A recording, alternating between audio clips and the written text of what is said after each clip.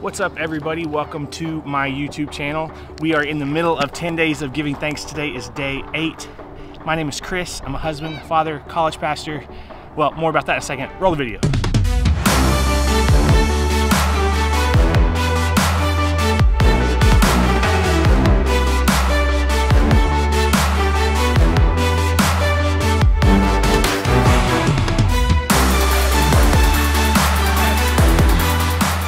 Hi, everybody.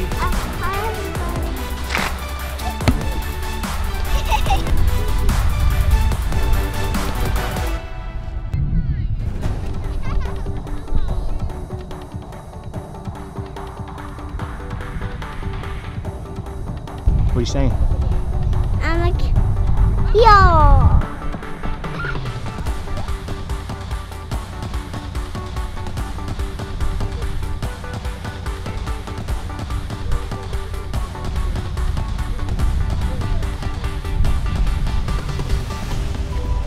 If you watched yesterday's video, then you're seeing a recurring theme. I'm back outside in the backyard at the in-laws house because it's a little loud inside, and so this is like a safe space to be out here and record these videos. Today I am reminded of how thankful I am for rest, just taking some time to slow down. It's been such a sweet moment to come, be with family, enjoy the holidays, and just slow down. Today we went, as you just saw, to a local school, just a giant field of grass, and we kicked the soccer ball and we threw the frisbee, and the kids had a great time.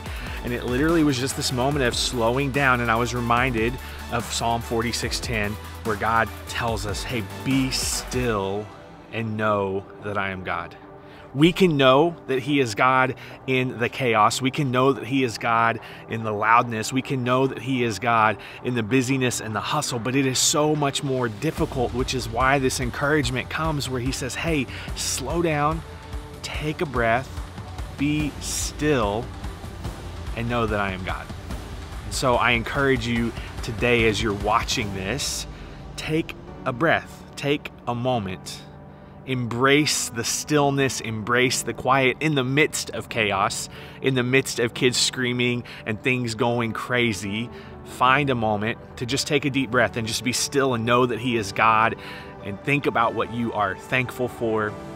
Think about what you can do to make today count. Thank you for continuing to watch these videos, for leaving comments, encouraging me, for going on this journey. If you haven't hit subscribe yet, I would love it if you would. We're going to continue to put out this content. Love you guys. I'm thankful for you as well. So let's do this thing. Tomorrow is Thanksgiving. It's finally here, and it's going to be a great time to be around family. So I will see you tomorrow.